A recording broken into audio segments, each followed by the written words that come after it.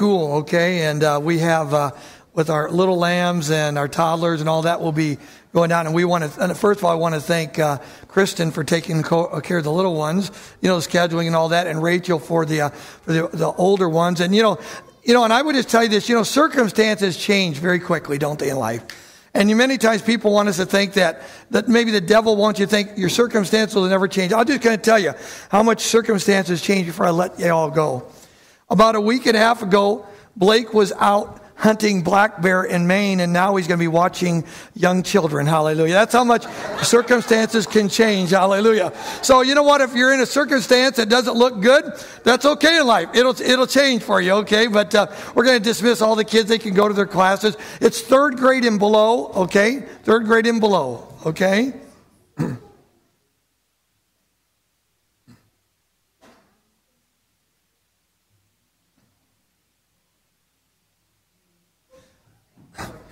And I hope you'll all want to, when I come and ask you to pray, I hope you'll all come and do that, because it is wonderful to see how these little kids are so receptive.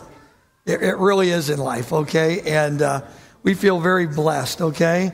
What I would like us to do, we're going to finish up this week on change is natural. Everybody say that with me. Change is natural. And as like I said, as I know this, because if I would look in my yearbook, I look a whole lot different, okay? You know that. And change is always going on in our lives. And we're finding out last week that the method is secondary, the message is primary. And we found out in life that when we get in trouble in life, maybe business-wise, a great example I'll tell you right now is Sears and Roebuck. When I was a kid growing up, there was nothing stronger than Sears. But you know what? They didn't change their methods. Okay, they were still selling the same things, but they didn't change how they were advertising and how they were getting their product out. And now they're struggling in life, okay?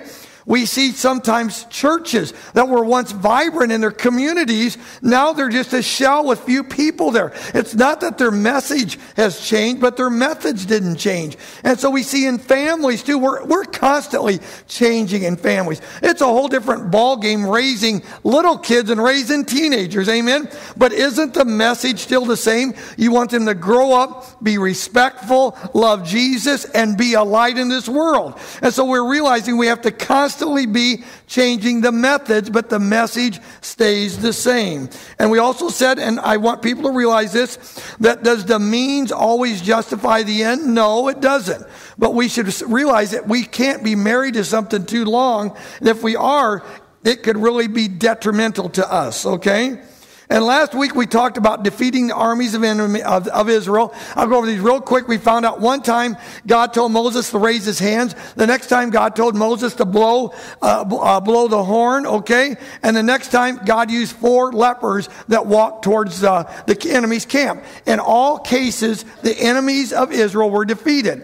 Different methods, same message. We found out about last week with Bartimaeus with healing. One way with Bartimaeus, Jesus actually put his hands on Bartimaeus. And next time in Acts, it says that Paul had handkerchiefs that they used for healing. And the next time Elijah asked Naaman to go and wash in the river. So we found out all of them were healed, but what did God do? He used different methods, okay? And so I just want to talk about those. Now we're going to go into another method is deliverance of the New Testament believers. God wants to protect you. And we're just going to go to the book of Acts. And I want us to turn over to Acts chapter 12 and see the objective is that we need to realize God wants to protect us. How he chooses to do it is up to him. And just because he protects you and I one way doesn't mean he's always going to do it again that way. Over in Acts chapter 12, and we're going to go in verse 5. The story is here. Herod, he had just brought James, one of the disciples, and he skinned James alive and threw salt on him. And that's how James died. And Herod saw how the Jews really liked that. So he grabbed Pete and he said, you know what? I'm going to kill Pete. Okay. So Pete's in prison here in verse 5 in Acts 12. Peter was therefore kept in prison, but constant prayer was offered to God for him by the church.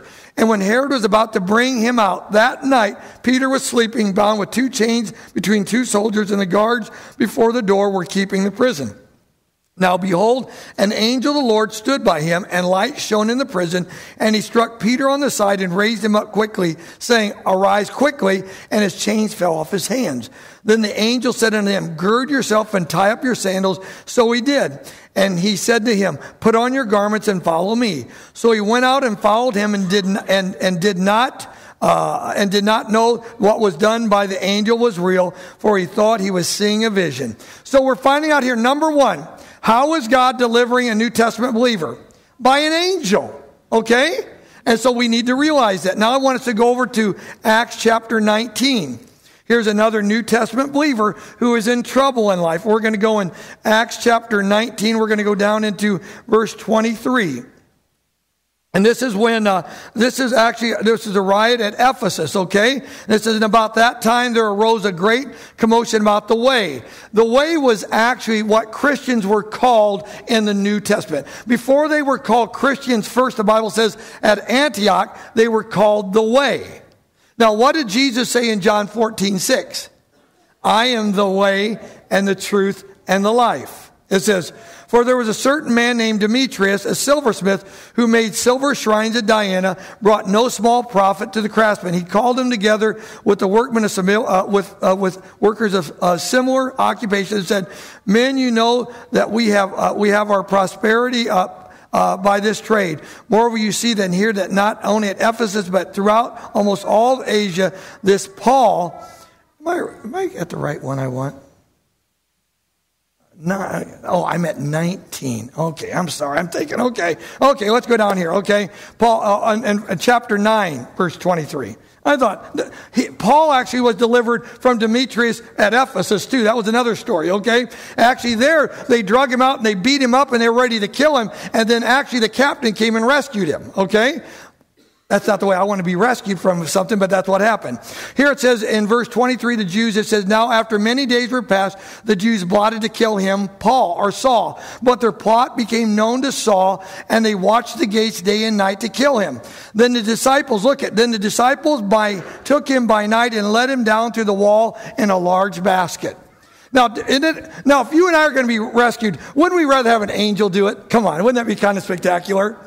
I mean, couldn't you come out and think, man, I am somebody? And they're letting you down in the middle of the night in a basket. You kind of think, hey, what about me? Okay? But what did God promise? Deliverance. So one thing he did supernaturally, it looks like an angel. Another time through a basket. Okay? Now I want us to go down to Acts 23. Acts 23. Okay? And this is about Saul being rescued again. You know, it's amazing. Everybody loves Saul or Paul. But do you know, he got in a lot of trouble. You know that? They wanted to kill him. They beat him up. I mean, read in Corinthians, he was shipwrecked. He was beaten. He was floating in the ocean for days. All these things. So I really don't want to be like Saul that way, okay? But over in Acts chapter 23, and we're going to go down in verse 12. It says, Now, and when it was day, some of the Jews banded together and bound themselves under oath, saying that they would neither eat nor drink till they had killed Paul. Now, there were more than 40 who had formed this conspiracy. They came to the chief priests and elders and said, We have bound ourselves under a great oath that we will eat nothing until we have killed Paul. Now therefore, together with the council, suggest to the commander that he be brought down to you tomorrow, as though you are going to make further inquiries concerning him, but we are ready to kill him before he comes near. So when Paul's sister's son heard of their ambush, he went and entered the barracks and told Paul. Then Paul called one of the centurions to him and said, Take this young man to the commander, for he has something to tell them.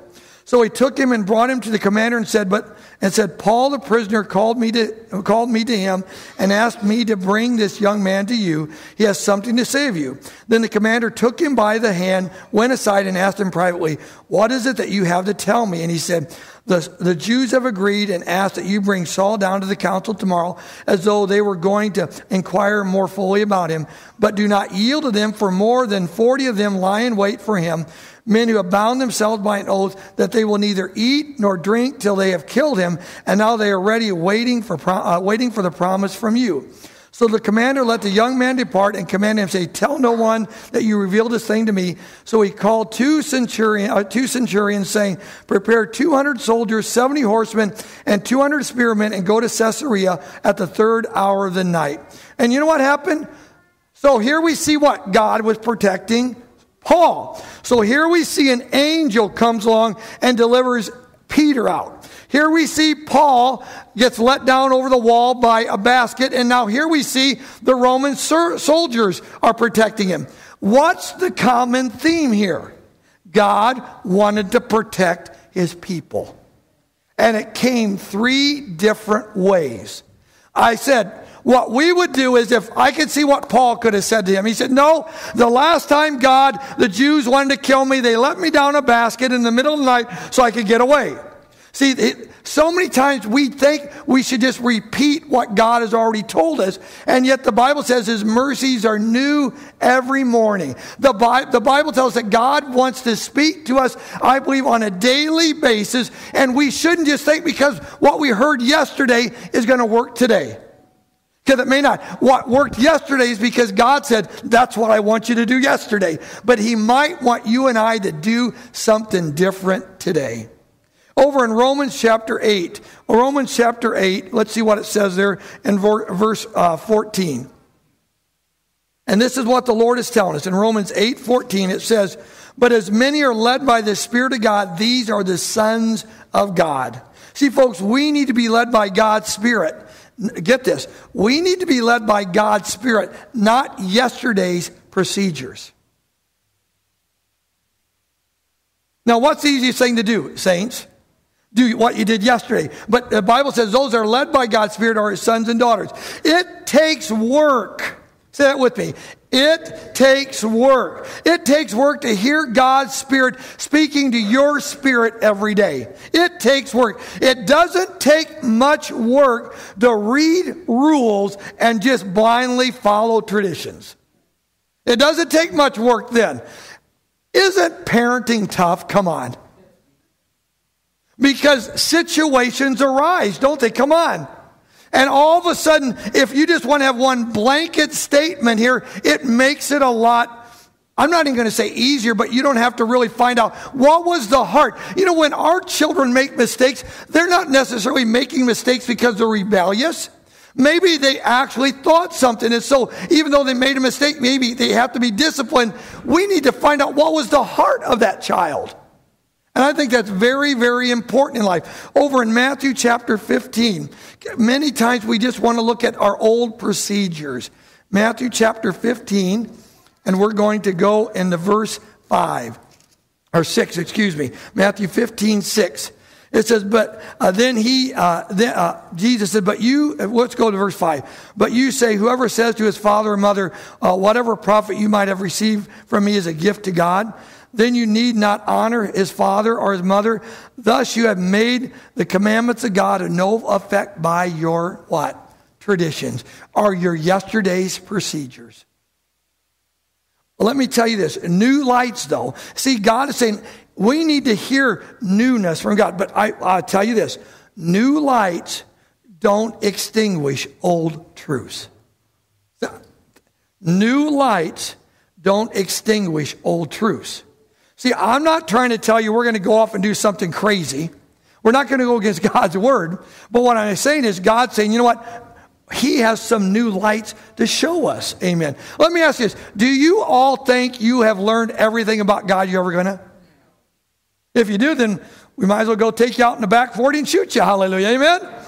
I mean, if you've learned everything, you might as well go to heaven. Amen.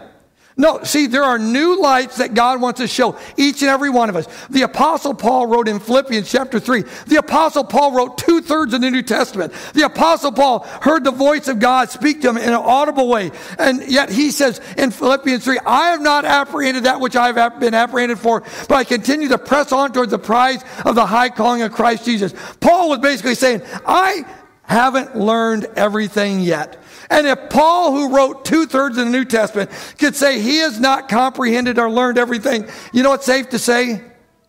We can say the same thing. Amen? So we need to realize that, okay? Now I want to look at another objective that people in the body of Christ have a hard time with, is baptism. Baptism. What is baptism really about? Baptism is really an outward sign of an inward experience. Okay, and that's very, very important. I want us to go over to Matthew chapter 28. Matthew chapter 28. Let's see what it says about baptism here. In Matthew 28:19. It says, "Go therefore and make disciples of all nations, baptizing them in the name of the Father and the Son and the Holy Spirit." So here we find out Jesus is telling his disciples to do what? To go and baptize them in the name of the Father and the Son and the Holy Spirit. Now let's go over to Acts chapter 9. Acts chapter 9. And we're gonna talk, start in verse 9 and 10, chapter 10. So here we have the disciples, the apostles, baptizing. Here we have Ananias is getting ready to baptize Saul. Now there was a certain disciple at Damascus named Ananias, and to him the Lord said in a vision, "Ananias," he said, "Here I am, Lord." So the Lord said to him, "Arise and go in the street called Straight, and inquire at the house of Judas for one called Saul of Tarsus, for behold, he is praying. And in a vision he has seen a man named Ananias coming in and putting his hand on him so he might receive his sight." Then Ananias answered, "Lord, I have heard from many about this man, how much harm he has done to your saints in Jerusalem. And here he has the authority from the chief priest to bind up all who call on your name." But the Lord said to him, "Go, for he is a chosen vessel of mine to bear my name before the Gentile kings and children of Israel. And I will show him how many things he must suffer for my name's sake." And Ananias went his way and entered the house, and laying his hands on him, he said, "Brother Saul, the Lord Jesus has appeared to me on the road as you came and sent me that you may receive your sight and be filled with the Holy Spirit." Immediately there fell from his eyes something like scales, and he received his sight at once, and he arose and was, what? Baptized. It didn't tell me he was baptized in the name of the Father and the Son and the Holy Spirit. It just says he was baptized. Now we're real close, so let's just turn one more page over to Acts chapter 10. This is a story about with Cornelius. And this was really amazing. What we don't understand, up to this point in Acts, the entire church, New Testament church, was Jewish.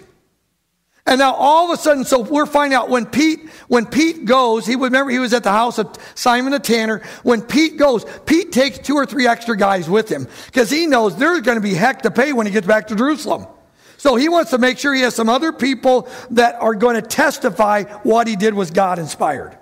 And we know Cornelius was a Gentile. He was a centurion of the Italian brigade. And he'd been praying and fasting and wanting God to come upon his heart. And the Lord moved upon his heart. And we're going to go down here in Acts chapter 10 verse 44. "But while Peter was still speaking these words, the Holy Spirit fell upon those who heard the word. And those of the circumstance who believed were astonished." Why were they astonished? Because it had only happened upon the Jews up to this time. They were astonished, as many as came with Peter, because the gift of the Holy Spirit had been poured out on the Gentiles also. For they heard them speak with tongues and magnify God. Then Peter answered, "Look it, can anyone forbid water that these should not be baptized? For they have received the Holy Spirit just as we are." And he commanded them to be baptized in the name of the Lord. And they asked him to stay a few days. How did Peter baptize these disciples? In the name of the Lord. It wasn't in the name of the Father and the Son and the Holy Spirit. It was in the name of the Lord. I might have told you this once, but in our little town in Flora, Indiana, we had 3 brethren churches. Church of the Brethren, First Brethren, and one other brethren. I don't know what they were, okay? Grace Brethren. And you know what about Grace Brethren? They had the least amount of grace as anybody. They really did. They really did. But you know why these brethren churches had split off? One of the major reasons was because of baptism. Some of them thought you were supposed to dunk them backwards in the name of the Father and the Son and the Holy Spirit. Some of them thought you were supposed to dunk them frontwards in Jesus only. Some of them in just the Father. Do you understand what I'm saying? And what I'm telling you is, what is the object of baptism? That we're telling the world that we love Jesus and we want to live for him. If you want to get dunked forward or backwards, up or down, I don't even care. Hallelujah. Do you understand what I'm saying? See, if all we're going to do is go through the ritual of baptism, it just means we might go to hell just a little bit cleaner. Hallelujah. See, something should be taking place on the inside. We sang that song, From the Inside Out. See, we get caught up with the method and we forget about the message. We're going to do a baptism September 30th. If you'd like to get baptized, we're going to do it down at the river again. And you know what? I believe if you've not had a believer's baptism, I'm not saying you're not going to heaven, but I just think that's a biblical, and we talk about that. And if you'd like to hear about that, I know it's on the web page. Okay, you can go and watch the teachings on baptism. But the Bible talks about, throughout the Bible, it says, he that believeth and is baptized shall be saved. Baptism always goes with believing. We believe in infant dedication, okay? Very important, I think, okay? See, we must never confuse the methods with the objective. If we confuse the methods with the objectives, we begin to lose our effectiveness in ministering to the Word of God to this dying, crying world. I'll never forget, I heard a story about a newlywed couple that got married, and it was Thanksgiving, and they got a ham, they cut the butt off the ham, and they put it in the oven to cook it, and the new husband said, "Why did you cut the butt off the end of the ham?" And the new wife said, "Because my mother did." So he said, "Well, I'm going to call up my mom and find out why." So she called up her mom and said, "Mom, why did you always cut the butt end off the ham for Thanksgiving?" And she said, "Because my mother always did." So she called up great-grandma, and she said, "Great-grandma, why did you cut the butt end off the end of the ham?" She said, "Because I had a roaster once that wasn't big enough for the ham." It made perfect sense to great-grandma, but why are we continuing to do the same method? See, you know what the objective is? I want that ham in the oven. I want to eat it. Hallelujah, okay? And do you understand then how we lose our effectiveness that way? You know, I'm going to go real quickly here. Another objective here is raising the dead. Raising the dead. Let's look over in Luke chapter 4, or Luke chapter 11. Now we're going to go Luke chapter 7, okay? Luke chapter 7. We're going to start in verse 11. Now it happened that day that after he went into a city called Nain, that many of his disciples went with him and a large crowd. When he come near the gate of the city, behold, a dead man was being carried out, the only son of his mother, and she was a widow, and a large crowd in the city was with her. When the Lord saw her, he had compassion on her and said to her, "Do not weep." Then he came and touched the open coffin, and those who carried him stood still. And he said, "Young man, I say to you, arise." So he who was dead sat up and began to speak, and he presented him to his mother. I think verse 16 is an understatement. So then fear came upon all, and they glorified God, saying, "A great prophet has risen up among us, and God has visited his people." What would you think if you were a pallbearer and you're heading out to the cemetery and Jesus comes walking by and there is sorrow and everything, and Jesus stopped and he goes over and he touches the dead body and says, "Young man, arise"? I think there might be 6 people dying. The pallbearers might drop dead right there. Hallelujah. That'd be a greater miracle than then Jesus has to raise the other 6. But we find out what Jesus spoke to this man and said, "Young man," he touched him and he said, "Arise." Okay? Now let's go to John chapter 11. This is the story of Lazarus. John chapter 11, and we're going to go down in verse 41. It says, "Then they took away the stone from the place where the dead man was lying and lifted up his eyes." Now, let me just do a little backwards. It tells us that Jesus came to Lazarus' tomb 4 days. Everybody say 4. 4 days was very, very important. You got to remember, who wrote the Bible? Jewish-minded people through the inspiration of the Holy Spirit. According to Jewish tradition, when someone died, their spirit hovered around their body for 3 days. That's Jewish tradition. And so when Jesus came on the 4th day, what was he really saying? You know what? This is not any coincidence. I don't want you to think the spirit of this man just happened to be hanging around here. No, the spirit was gone. See, that's why he came on the 4th day. Okay? And now it says, "Then he took away the stone from the place where the dead man was lying, and Jesus lifted up his eyes and said, 'Father, I thank you that you have heard me, and I know that you always hear me, and because of the people who are standing by, I said this, that they may believe that you sent me.'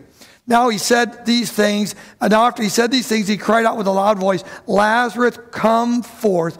And he who had died came out bound hand and foot with grave cloths, and his face was wrapped with a cloth. Jesus said to him, loose him and let him go. So number one, at the first, with the widow of Nain, Jesus spoke one word and said, arise.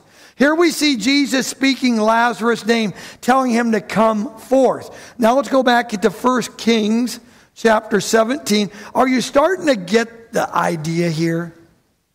See, we want to pigeonhole God into doing it our way, or he can only do it one way. And God is saying, you know what? I'm God. I created all this. Don't limit me with your mind.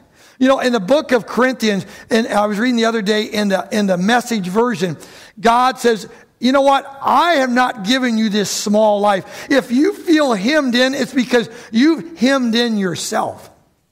God gave us freedom. Over in Luke, or in 1 Kings chapter 17, we're going to go down in verse 19. This is a story of Elijah. The widow had made Elijah a little room on the side. She had taken care of Elijah. Her son died. And it says, and he said to her, give me your son. So he took him out of her arms and carried him to the upper room where he was staying and laid him on his own bed. Then he cried out to the Lord and said, oh, Lord, my God, have you also brought tragedy on this widow with whom I lodged by killing her son? And he stretched himself out on the child 3 times, cried out to the Lord and said, oh, Lord, my God, I pray, let this child's soul come back to him. Then the Lord heard the voice of Elijah, and the soul of the child came back to him, and he received him and revived him. And Elijah took the child and brought him down from the upper room into the house and gave him to his mother. And Elijah said, see, your son lives. See, folks, God isn't going to break his word, but many times he will test you and I to see if we're willing to give up our opinion on a subject for his expertise. He spoke one word, arise. He spoke somebody's name, and now we have Elijah laying on someone and asking for God to bring life in. What's the common denominator here? Bringing somebody back to life. I don't care how it works, okay? And the last thing I want to talk about is preaching God's word. That is our objective. Over in Philippians chapter 1, look what it says here. Philippians chapter 1. About preaching God's word. Philippians 1, and we're going to go down to verses 12 through 18. This is Paul. But I want you to know, brethren, the things which happened to me have actually turned out for the furtherance of the gospel, so that it has become evident to the whole palace guard and to all that rest that my chains are in Christ. And most of the brethren, Lord, have become confident by my chains, are much more bold to speak the word without fear. So indeed, preach Christ. Look at this. So this is crazy. Verse 15. So indeed, preach Christ even from envy and strife, and some also from goodwill.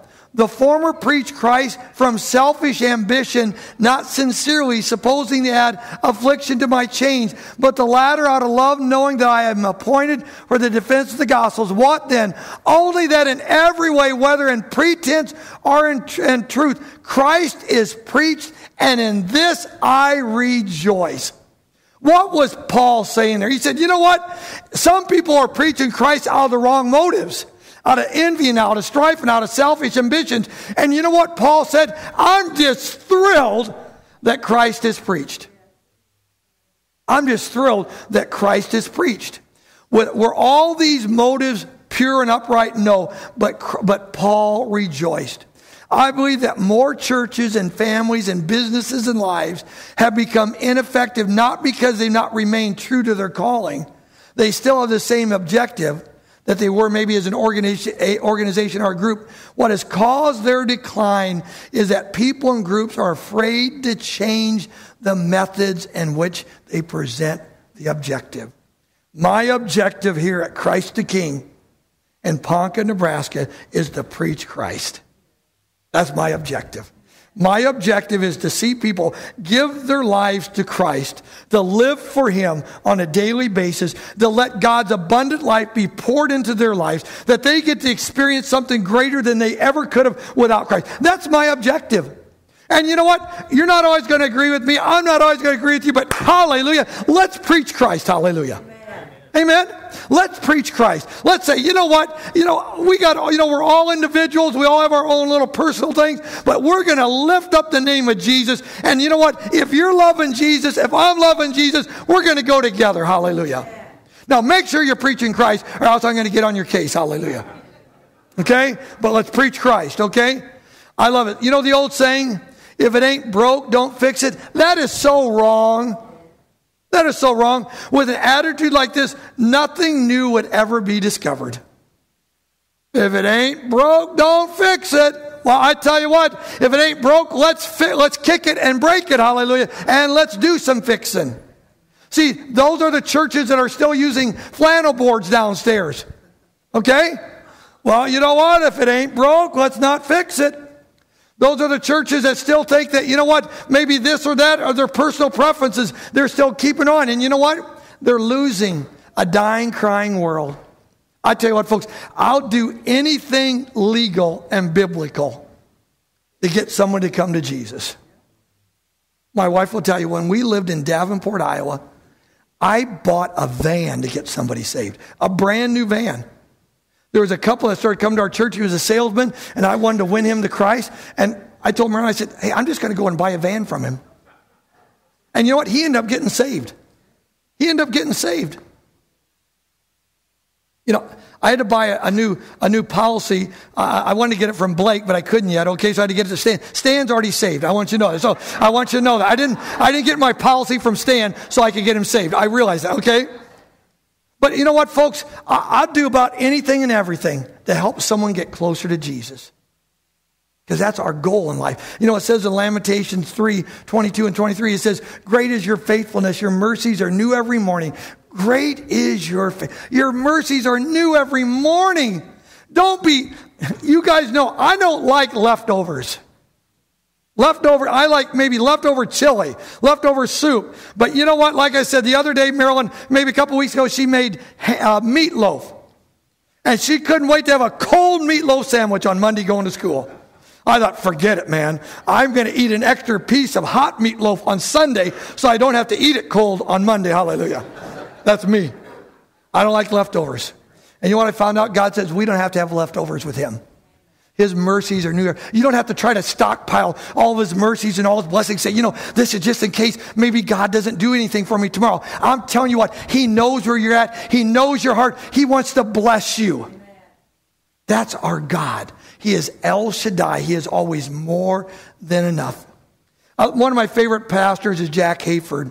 And he said it best. He said, I may adopt a style to reach my culture, but it will be the Spirit, not my style, that penetrates their hearts. It's God's Spirit. Let's keep our objectives etched in stone. Let's keep our objectives etched in stone. Salvation, healing, Spirit baptism, soon coming King, heal, all these things. Let's keep those things etched in stone. May the methods we use to achieve our objectives be like clay in the potter's hand, ready to change. Those methods, we can change them. You heard me say last week, sacred cows make holy hamburgers. Sacred cows make holy hamburgers. God brought Marilyn and I here to the greater Ponca area to help people get closer to Jesus. That's what my passion is.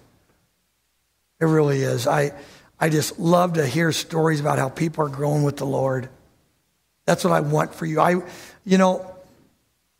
We don't understand how much God loves us.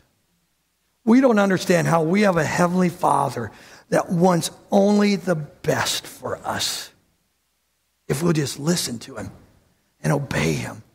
And you know what? Remember when you were a kid growing up and your dad said, hey, just trust me. Just trust me. It's going to be okay. So what would you do? You trust him. Because Dad knew something you didn't know. Well, you know what? Heavenly Father knows a lot of things we don't know. You know what he's telling us this morning? Trust me. Trust me. Maybe with your children. Maybe you're having a tough time with your kids. You know what God's saying? Maybe you have to change the method a little different with them. Amen? Some kids, maybe spanking some kids doesn't help a lot. It sure did with ours, okay? But maybe for some it doesn't. Sure did with me. Okay, hallelujah, okay? But maybe it doesn't. So you know what you do? You find out what your kid likes the most. And if they're not going to be obedient, that's what you take away from them. We have a granddaughter, Charlotte. I tell you what, Donnie will tell you, we can spank her and she's just as defiant as ever. But she finds out what she likes. You know what she hates? She'll cry her eyes out. If you put her in the timeout corner, she'll cry her eyes out. Find something. Do you understand? Because you know what? Just because it worked for one doesn't mean it's going to work for them all.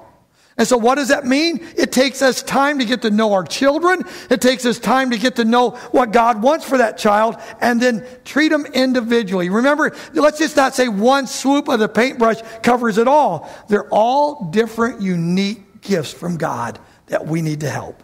Amen? And we can do it. That's why, you know what? How God treats you, how God treats me, it's all different. Some of us understand things differently, and that's okay. See, God's not a one-size-fits-all God. He says, I'm going to treat you on an individual basis. I know what's best for you. And what's best for you may not be best for you. So God will make it different for each of us. Amen? Why don't we stand up, please? Lord, we do thank you and we praise you. With our heads bowed and our eyes closed and our hearts open to you. As we sang that song this morning, The Reckless Love of God, Lord, you loved us so much that you sent your only son, Jesus, to die on the cross for us.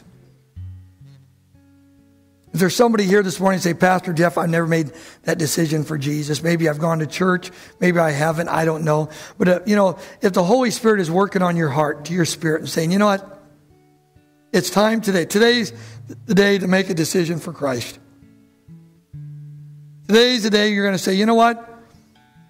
I'm going to take off the mask and I'm going to live for him. Today's the day where I draw a line in the sand. I said, you know what? Flesh, the world, and the devil, I'm done. I'm done. I'm walking on the other side. I'm going to live for Jesus. Does that mean you and I will be perfect? No, but it means that when you and I make a mistake, when we are weak, then the Bible says truly he is strong. That's you with no one look around. Is there anybody lift their hand up and say, Pastor Jeff, you pray for me right where I'm at. I'd love to pray for you right where you're at. Thank you, Jesus. Thank you, Jesus. Thank you, Lord. Lord, I thank and I praise you for this group of people today. We are more than conquerors, Lord Jesus. We are more than conquerors. When I look out over this congregation, Lord God, I see victors, not victims. Lord, when I look out over this congregation, Lord God, I see the light of the world and the salt of the earth. Lord, when I look over this congregation, I see people going under or going over and not under. I see people blessed coming in and people blessed going out. That's what I see when I see this group of people, Lord. And I thank you and I praise you, Lord God. We are making a difference in our own marriages, in our own families, where we work, where we play, Lord God, in our homes, Lord God, in this church, Lord, in our communities, Lord God. We're making a difference because of what Jesus is doing for us. He's working on us from the inside out. In Jesus' precious name, amen.